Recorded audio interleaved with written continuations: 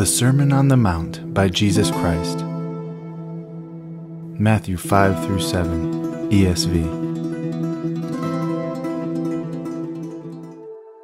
Seeing the crowds, he went up to the mountain, and when he sat down, his disciples came to him. And he opened his mouth and taught them, saying, Blessed are the poor in spirit, for theirs is the kingdom of heaven. Blessed are those who mourn, for they shall be comforted. Blessed are the meek, for they shall inherit the earth. Blessed are those who hunger and thirst for righteousness, for they shall be satisfied. Blessed are the merciful, for they shall receive mercy. Blessed are the pure in heart, for they shall see God. Blessed are the peacemakers, for they shall be called sons of God. Blessed are those who are persecuted for righteousness' sake, for theirs is the kingdom of heaven. Blessed are you when others revile and persecute you, and utter all kinds of evil against you falsely on my account. Rejoice and be glad, for your reward is great in heaven, for so they persecuted the prophets who were before you. You are the salt of the earth, but if salt has lost its taste, how shall its saltiness be restored? It is no longer good for anything, except to be thrown out and trampled under people's feet. You are the light of the world. A city set on a hill cannot be hidden, nor do people light a lamp and put it under a basket, but on a stand, and it gives light to all in the house. In the same way, let your light shine before others, so that they may see your good works and give glory to your Father who is in heaven. Do not think I have come to abolish the law or the prophets. I have not come to abolish them, but to fulfill them. For truly, I say to you, until heaven and earth pass away, not an iota, not a dot will pass from the law until all is accomplished. Therefore, whoever relaxes one of the least of these commandments and teaches others to do the same will be called least in the kingdom of heaven. But whoever does them and teaches them will be called great in the kingdom of heaven. For I tell you, unless your righteousness exceeds that of the scribes and the Pharisees, you will never enter the kingdom of heaven. You have heard that it was said to those of old, You shall not murder, and whoever murders will be liable to judgment. But I say to you that everyone who is angry with his brother will be liable to judgment. Whoever insults his brother will be liable to the council. Whoever says, You fool, will be liable to the hell of fire. So, if you are offering your gift at the altar, and there remember that your brother has something against you, leave your gift there before the altar and go. First, be reconciled to your brother, and then come and offer your gift. Come to terms quickly with your accuser while you are going with him to court, lest your accuser hand you over to the judge, and the judge to the guard, and you be put in prison. Truly I say to you, you will never get out until you have paid the last penny. You have heard that it was said, You shall not commit adultery. But I say to you that everyone who looks at a woman with lustful intent has already committed adultery with her in his heart. If your right eye causes you to sin, tear it out and throw it away. For it is better for you to lose one of your members than that your whole body be thrown into hell. And if your right hand causes you to sin, cut it off and throw it away. For it is better for you to lose one of your members than that your whole body go into hell. It was also said, Whoever divorces his wife, let him give her a certificate of divorce. But I say to you that everyone who divorces his wife, except on the ground of sexual immorality, makes her commit adultery. And whoever marries a divorced woman commits adultery.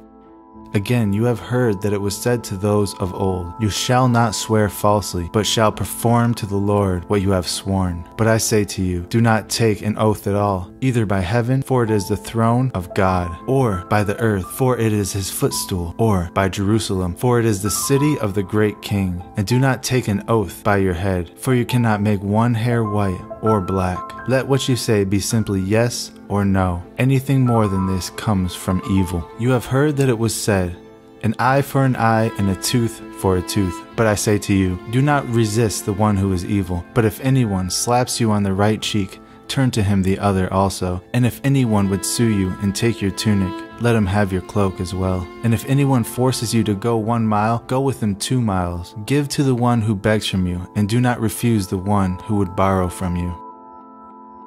You have heard that it was said, you shall love your neighbors and hate your enemy. But I say to you, love your enemies and pray for those who persecute you, so that you may be sons of your Father who is in heaven. For he makes his sun rise on the evil and on the good, and sends rain on the just and on the unjust. For if you love those who love you, what reward do you have? Do not even the tax collectors do the same? And if you greet only your brothers, what more are you doing than others? Do not even the Gentiles do the same? You therefore must be perfect, as your heavenly Father is perfect.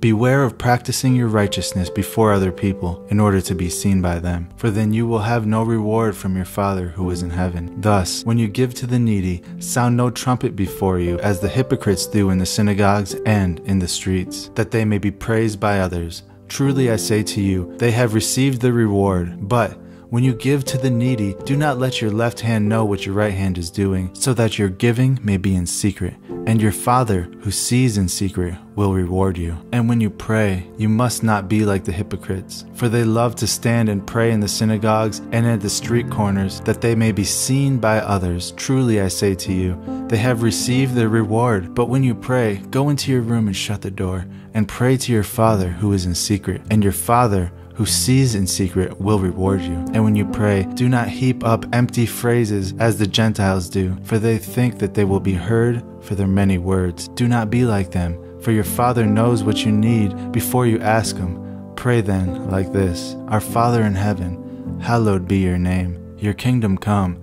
your will be done, on earth as it is in heaven. Give us this day our daily bread, and forgive us of our debts, as we also have forgiven our debtors. And lead us not into temptation, but deliver us from evil.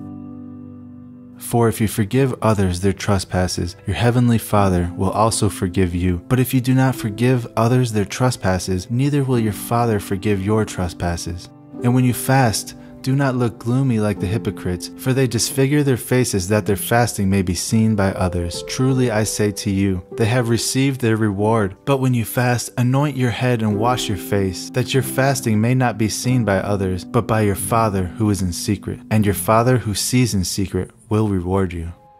Do not lay up for yourselves treasures on earth, where moth and rust destroy and where thieves break in and steal. But lay up for yourselves treasures in heaven, where neither moth nor rust destroys, and where thieves do not break in and steal. For where your treasure is, there your heart will be also.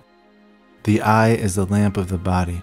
So, if your eye is healthy, your whole body will be full of light. But if your eye is bad, your whole body will be full of darkness. If then the light in you is darkness, how great is the darkness? No one can serve two masters, for either he will hate the one and love the other, or he will be devoted to the one and despise the other. You cannot serve God and money. Therefore I tell you, do not be anxious about your life, what you will eat, what you will drink, nor about your body, what you will put on. Is not life more than food, and the body more than clothing? Look at the birds in the air. They neither sow nor reap, nor gather into barns, and yet your heavenly Father feeds them. Are you not of more value than they are? And which of you, by being anxious, can add a single hour to his span of life? And why are you anxious about clothing? Consider the lilies of the field, how they grow. They neither toil nor spin. Yet I tell you, even Solomon in all of his glory was not arrayed like one of these. But if God so clothes the grass of the field, which today is alive, and tomorrow will be thrown into the oven, will he not much more clothe you, O you of little faith? Therefore, do not be anxious, saying, What shall we eat? Or what shall we drink? Or what shall we wear? For the Gentiles seek after all these things, and your heavenly Father knows you need them all. But seek first the kingdom of God and his righteousness, and all these things will be added to you. Therefore,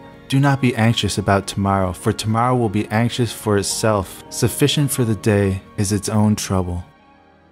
Judge not that you be not judged. For with the judgment you pronounce you will be judged, and with the measure you use it will be measured to you. Why do you see the speck that is in your brother's eye, but do not notice the log that is in your own eye? For how can you say to your brother, Let me take that speck out of your eye, when there is the log in your own eye? You hypocrite, first take the log out of your own eye, and then you will see clearly to take the speck out of your brother's eye. Do not give the dogs what is holy, and do not throw your pearls before pigs, lest they trample them underfoot and turn to attack you.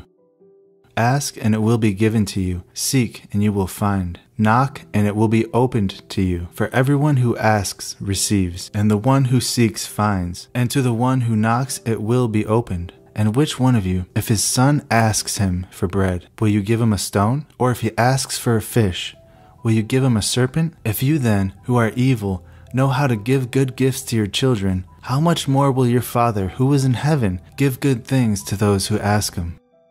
So whatever you wish that others would do to you, do also to them. For this is the law of the prophets. Enter by the narrow gate, for the gate is wide, and the way is easy that leads to destruction, and those who enter by it are many. For the gate is narrow, and the way is hard that leads to life, and those who find it are few.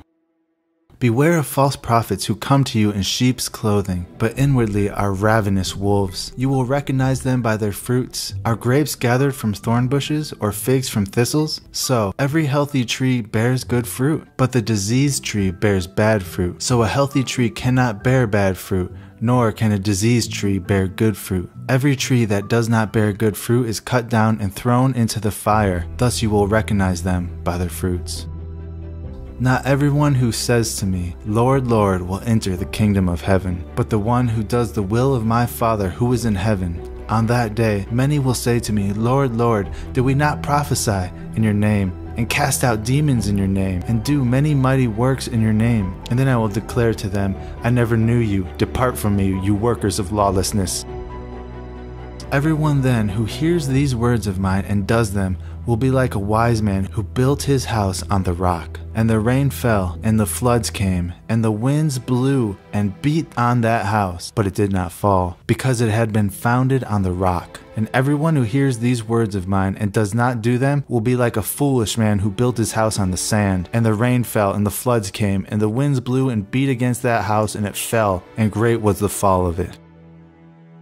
And when Jesus finished these sayings, the crowds were astonished at his teaching, for he was teaching them as one who had authority and not as their scribes.